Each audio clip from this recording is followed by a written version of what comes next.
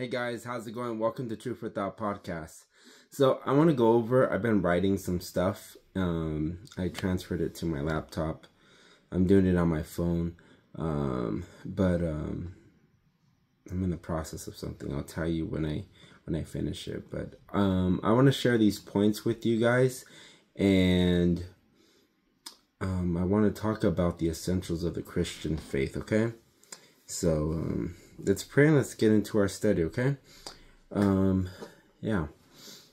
Heavenly Father, we want to come before you and thank you for your love and your mercy and the cross and what you have done for us, Jesus. I ask, Lord, that you would empower me with your Holy Spirit. Minister to the viewers, Lord. Have your way with us, Lord, and draw us near to you, Jesus.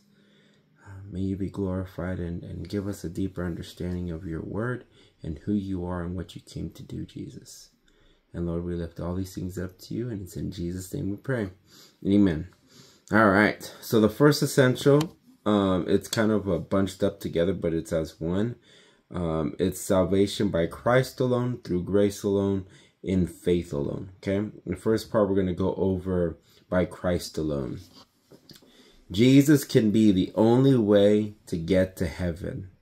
It's very important. And Jesus claimed exclusivity. Okay, he left no room to be anything less than God, and we're going to see that. Okay, but Jesus is the only way, and he's the one. He's saying that. See, people get mad at me and stuff, but you need to talk to the Lord about this, because I'm not the one going around telling people, you know, I'm the way, you know. There's one guy I was watching. He was actually claiming to be Jesus. He's not Jesus. All you simply need to ask him is where he was born, and we exactly know where Jesus was born. He was born in Bethlehem. And if you're not born in Bethlehem and be betrayed by 30 pieces of silver, by a close friend, your beard would be ripped out, you'd be put on a cross. Last I checked, no one's being put on a cross these days, you know. But there's already one man that went through all of that, and his name is Jesus Christ, the God of Abraham, Isaac, and Jacob. Okay? But we're going to go over Jesus is the only way, because to get to heaven, you actually have to be perfect. Did you know that? To get to heaven, you actually have to be perfect. Jesus said in Matthew 5:48, therefore be perfect, just as your heavenly Father in heaven is perfect. That's what separates Christianity from every other religion. Every other religion says,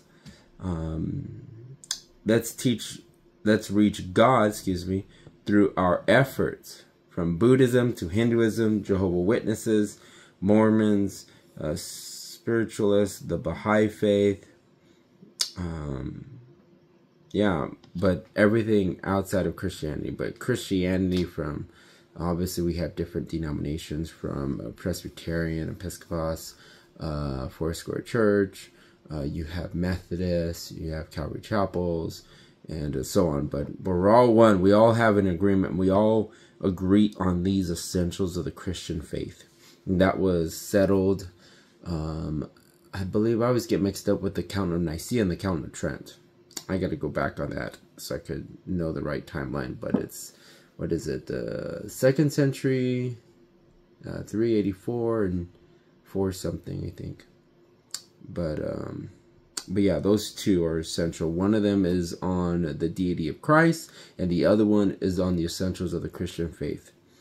Right? The one with he was born of the Virgin Mary, conceived by the Holy Spirit, and so on and so forth. I don't know the exact creed, but you know what I'm talking about if you've done your history. If not, then go and do your church history. It's very important. We need to know our roots.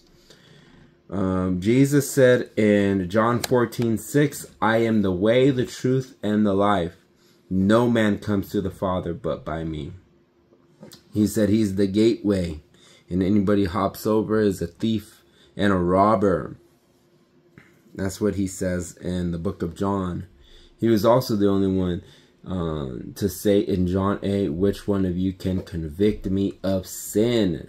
Showing that he is God. Last I checked, only God can be sinless. That's a pretty bold statement. And from my understanding, only God can make a statement so bold as this. No man can make a claim so bold unless he is God manifested in the flesh.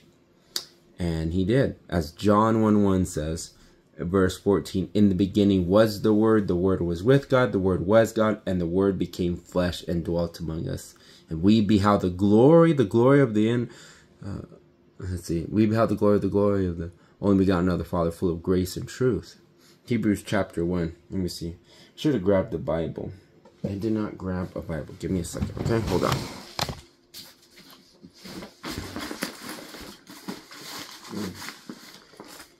I just got a new backpack.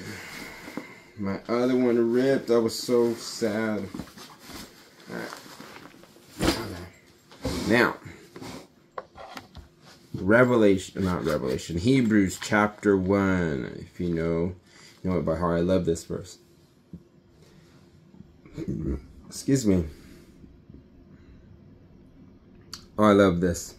God, who at sundry times in diverse manners spoke in times past unto the Father by the prophets, has in these last days spoken to us by his Son, whom he has appointed heir of all things, by whom also he made the worlds, who being the brightness of his glory and the express image of his person, when he had by himself purged our sins.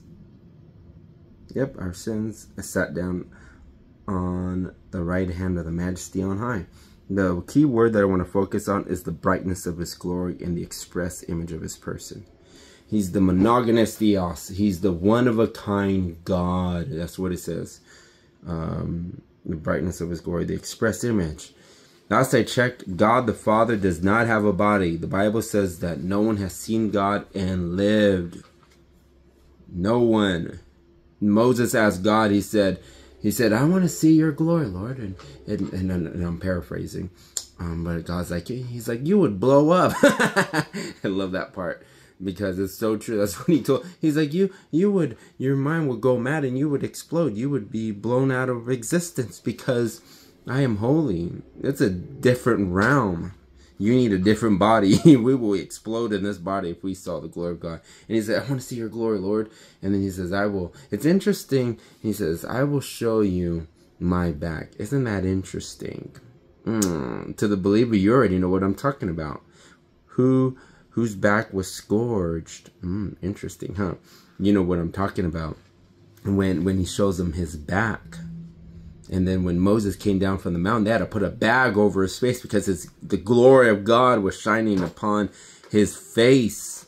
They had to hide him from the people because he was so bright. Isn't that interesting? Oh, I wonder if we could ever become like that in this day and age, you know? You literally have to be like, you know, holy to the Lord, you know, just throwing every weight, which so easily ensnares us, you know, and be consecrated in the Lord. And I think we might be able to shine like Moses, or more like shine like Jesus, you know, because he is the express image of God the Father. And so we need to understand that. So yeah, without getting sidetracked, let's see, no man can make the claim unless it manifests in the flesh. Stated the Bible says in Acts 4:12, let's see, Acts 4:12, there's no other name given among men whereby we must be saved, the man Christ Jesus, only Jesus. And they were so bold to bet their life on it. I don't want to go into too deep on that area because I'll go sidetracked, but it's talking about, can we trust what the apostles were doing? But that's sidetracked, so I want to stay on topic. But if there was another way, God would have made it known to us. What's interesting is that Jesus said to the Father, if you can take this cup away from me, but let not my will, but let thy will be done. He was submitted to the Father. If there was another way, he would have revealed it to Jesus.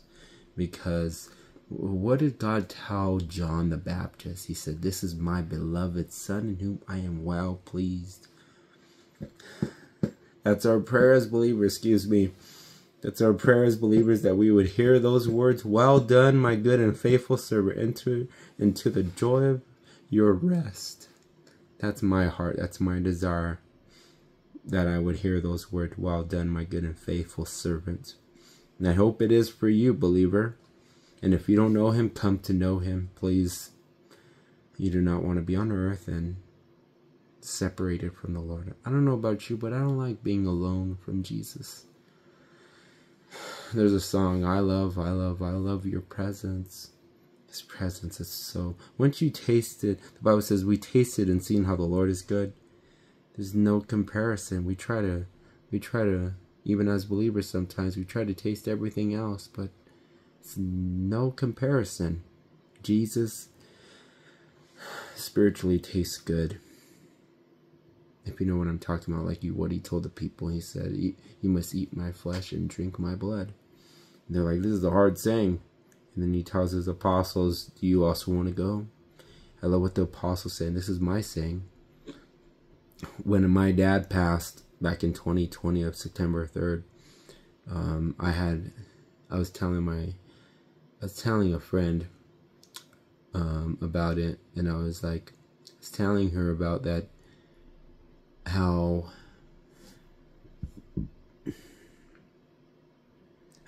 God just made it so perfect that I would be completely reliant on him, not trusting anything else, because I have nowhere else to go to, no one else except Jesus. Jesus is the only one. So as the apostles say, to where can we go? You have the keys of eternal life. That's just true. Nowhere I can go. I have nowhere to go. I don't have a past. I didn't have friends or anything in high school. They all abandoned me, you know. But the Bible says that even when my parents forsake me, he will not. And he's a father to the fatherless, and I love that. Ever since my dad passed, I hold on to that verse. He's a father to the fatherless. That's me. So, if you're fatherless, know that you have a Father in heaven that loves you, but you need to come to him if you don't know him. And repent of your sins, put your faith in him, and be born again, born from above, having the Spirit of God living inside of you. And they were so bold. Let's see, if there were any way God would have made it, Father, come. No matter what. The Father would let Jesus know in the garden, but the fact that Jesus went to the cross showed that it required a perfect sacrifice, i.e. the sinless man who prophesied 1,000 years ago in the book of Isaiah, demonstrating that Jesus going to the cross was the only way, because he is a holy and perfect God, and he cannot tolerate sin, which requires a perfect sacrifice. Just as in the Old Testament, it required a lamb without blemish, spot, wrinkle, or deformity. They could not use it on the sacrificing table. They couldn't. 1 Timothy 2:5 says, for there is one God and one mediator between God and man, the man Christ Jesus. And I'm going to conclude with that. There's two more other parts, but I'll do it later. But we'll conclude with this. One God, one mediator. See, and I want to tell you something. If you can get this now, get it now. Because you do not want to be in the tribulation. Okay? Chapter 4. Read chapter 4. And the judgment bowls. There's 21 judgment bowls. I don't know about you, but I don't want to be there. I want to be in heaven. Oof. No, thank you. I want to be with Jesus. I'm going to be having celebration with Jesus. There's going to be a heavenly feast. There's going to be rewards. Banquet hall. Going to eat filet mignon, heavenly filet mignon. Ugh, I'm drooling right now. But seriously. But most importantly, I get to see my Savior, the one who died for me. The one who died for you and loves you with an everlasting love. But you need to come to him and find rest. And I pray that you do. You find peace and rest in his word. Okay? He's the only way. He's the only way. And get this. I'll conclude with this. All the other religions, guess what? They all teach you can get to heaven any other way. It's interesting enough. You can get to heaven any other way. Any other way. That's the harlot. The one who drank the blood of the saints. That's religious Babylon. And she's going to be devoured. And guess what? You're going to be bamboozled. The Antichrist is going to ask for it to be worshipped. And if you take the mark, you're done. You're on your way to hell. You're sealed. You're sealed. So repent now. Repent now. Because a lot of people, guess what? I was reading and listening to Pastor David, and I've been in the book of Revelation the past couple days, and he was talking about how about over 2 million or billion, 2 million or billion people are going to die right off the bat, just because of the earthquakes and the famines and the sickness and all that. That's what's going to happen. So please don't go through that. Repent and turn to Jesus. He is the only way. God bless you. I love you, but most importantly, he loves you. Okay? He showed it. He demonstrated it on the cross 2,000 years ago. God bless you. Follow and subscribe for more, guys.